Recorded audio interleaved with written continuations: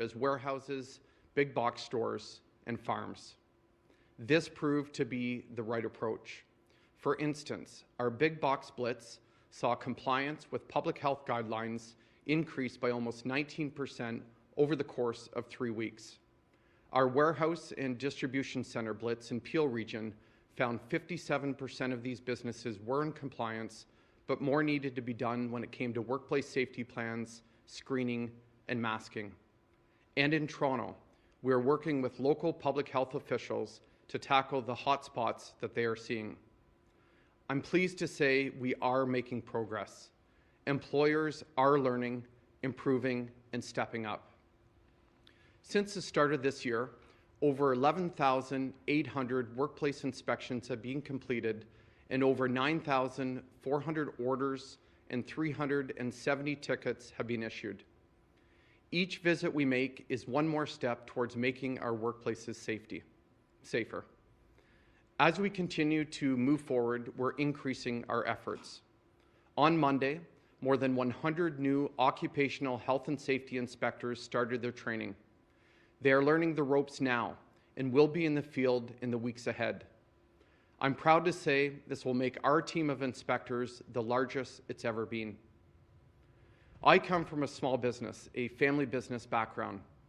I understand the duty these owners feel toward their team and the pressure on them to keep their doors open. That pressure is especially felt by local shops, restaurants, and salons, which often operate on razor-thin margins. It's obvious that they need our support to safely reopen and stay open. So that's what we're giving them. Last month, I announced an education campaign to help reopening small shops understand their health and safety responsibilities. So far, more than 1,000 merchants in Eastern Ontario, Durham, and Wellington, Dufferin, Guelph received in-person educational support and guidance. We went to their place of work with a customer service approach. We reviewed with them the COVID-19 safety requirements for operating in their community. We answered their questions, provided them with resources, and helped them get it right. And if they needed to do more, we'll be back in the coming weeks to ensure they've updated their protocols. Next, we'll be in York Region, Windsor-Essex, and Waterloo Region, helping small businesses get up to speed. Remember, we have a dedicated phone line for questions at 1-888-444-3659. When it comes to battling COVID-19, I believe our team is a shining example of government offering a helping hand. We know small businesses need guidance to operate safely, so we're showing up to help them.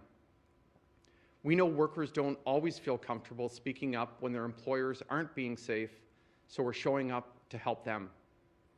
And we know people are tired of this pandemic and need reminders on how to protect themselves when they're off the clock, so we're showing up to help them. And make no mistake, we'll keep showing up as long as people need help. Thanks, and stay safe, everyone. Go to the phones for questions. First question, please. As a reminder, please press *1 if you have any questions. First question is from Randy Ratt at CHCH-TV. Please go ahead. Yeah, hi, Minister. Can you hear me? I can, Randy. How are you?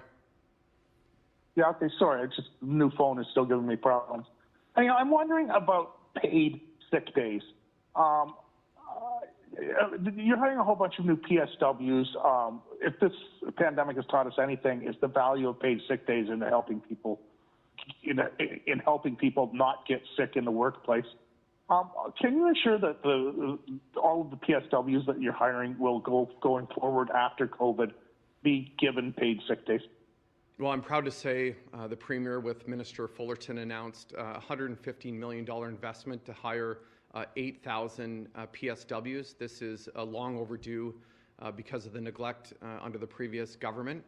I can tell you what we've done to keep workers safe in this province during COVID-19. The very first action item that we took, that we brought in when COVID-19 hit Ontario, that was job-protected leave. If any worker across the province is impacted by COVID-19, if they're in self-isolation, in quarantine. If you're a mom or a dad that has to stay home and look after a son or a daughter because the schools are closed, you can't be fired for that. We also eliminated the need for sick notes during COVID-19. Furthermore, I'm proud to say, by working with the federal government, we've been able to deliver $1.1 billion in paid sick days for workers across the province. And Randy, as of this morning, I can report to you that more than 245,000 workers in Ontario are now receiving paid sick days through the federal program or have applied for paid sick days. There's over $700 million left in the bank, and we'll continue to advocate to make this program stronger. But it's up to every elected official in Ontario and across Canada to let workers know that there's 4 weeks of paid sick days for them available. Follow-up? Well, that's nice, but it didn't come close to answering my question. What I'm asking is, going forward, after COVID is over, will workers in this province be given paid sick days to keep everybody safe? And if not, why not? What does your government have against giving workers paid sick days?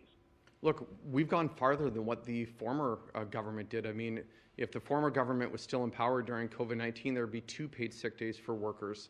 We've been able to deliver, by working together with the federal government, 1 month of paid sick days for workers.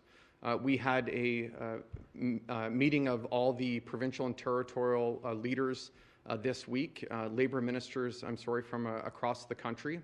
And we continue to advocate for paid sick days on behalf of workers. And I'm proud to say now, at this point, 80% of that federal program is being paid out within 3 to 5 days, directly deposited into workers' bank accounts. So we're going to continue to battle COVID-19. Let's get through this crisis that we're in, and we'll continue to ensure that there's paid sick days during COVID-19.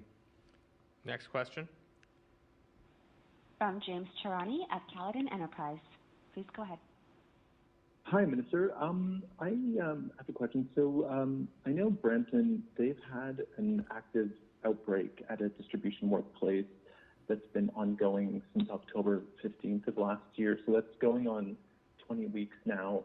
And they've had 339 cases total as of last Friday. And there were 23 new cases there last week alone. I'm just wondering how can an outbreak like this, even after the blitz that had recently happened, how can it go on for so long with so many cases?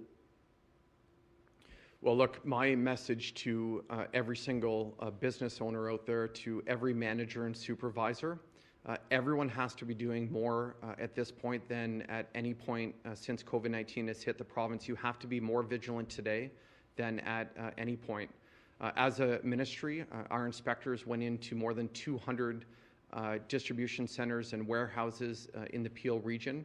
We're continuing to go back and do follow-up visits and to visit ones that we haven't been through before. But every employer out there knows what they need to do.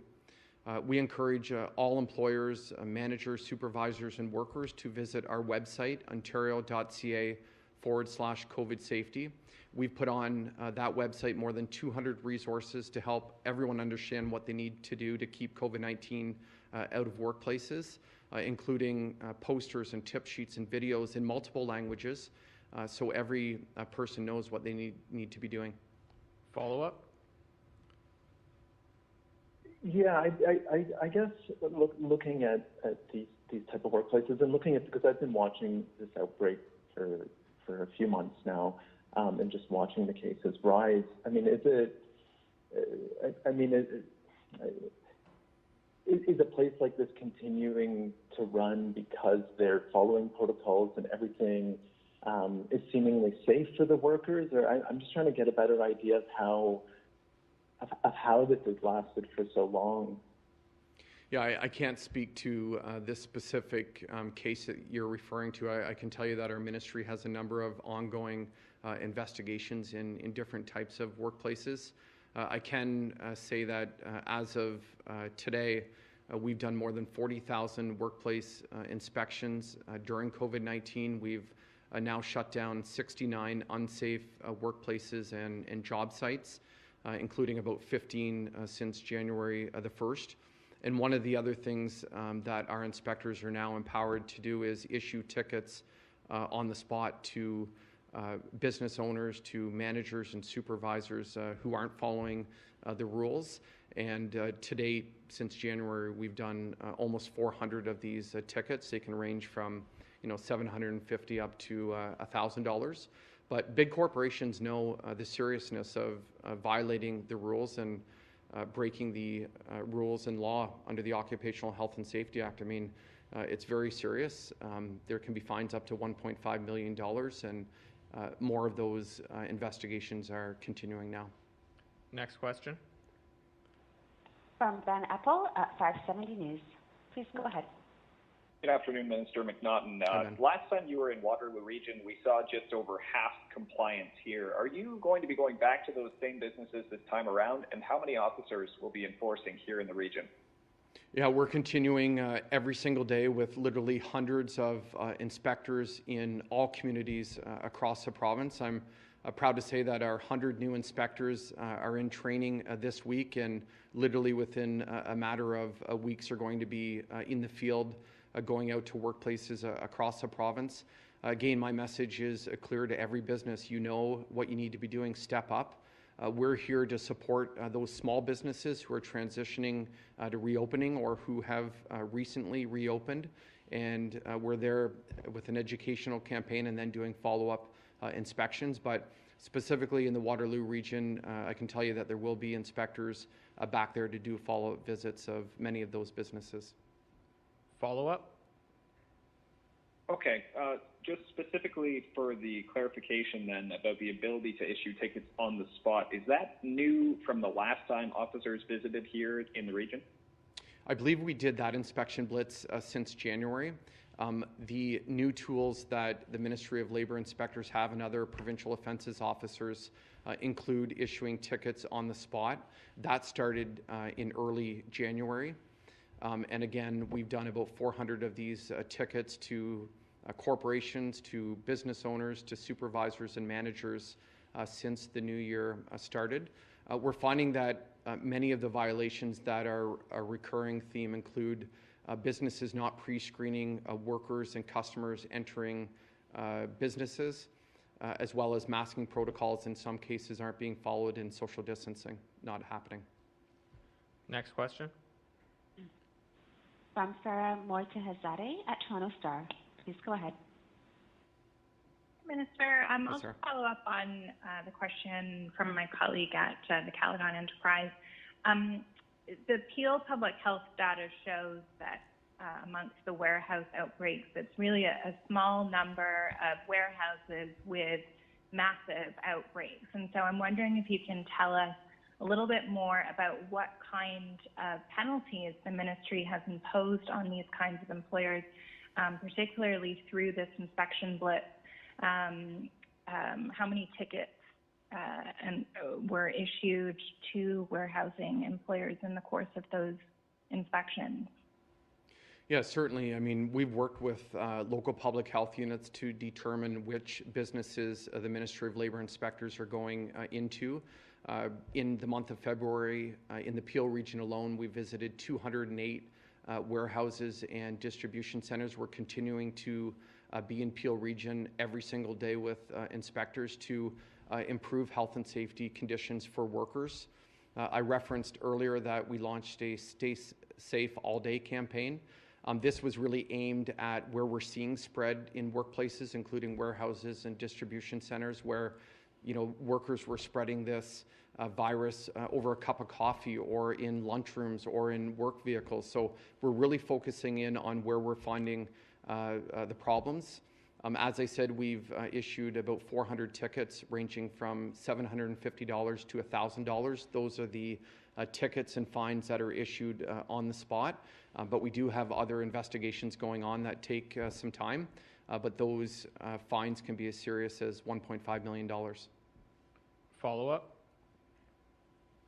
Well, I'm just to sort of press on this point of of penalties. I mean, we know that some of the distribution centers based in the Peel region include major employers like Amazon, and obviously because employers with large outbreaks aren't necessarily being named, we don't know whether Amazon is one of these employers with large caseloads. But for an employer like Amazon, is $1,000 really a deterrent to prevent cases from happening? Look, absolutely not. But we've shut down nearly 70 unsafe workplaces and job sites, and that hits corporations where it counts in the pocketbook. And we're going to continue to do everything necessary to prevent the spread of COVID-19 in workplaces. That's why we've brought the total number of Ministry of Labour inspectors to the highest level in Ontario history. That's why we formed teams of hundreds of inspectors from other government ministries. Specifically, I can tell you with Amazon, we've been in there 15 times, including last month. We're continuing every single day to go into warehouses, distribution centers. We're partnering with local public health units to find out where the cases are, and we're going to continue every single day protecting the health and well-being of people until COVID-19 is gone. Seeing as there are no more questions, thank you everyone for joining. Thank you.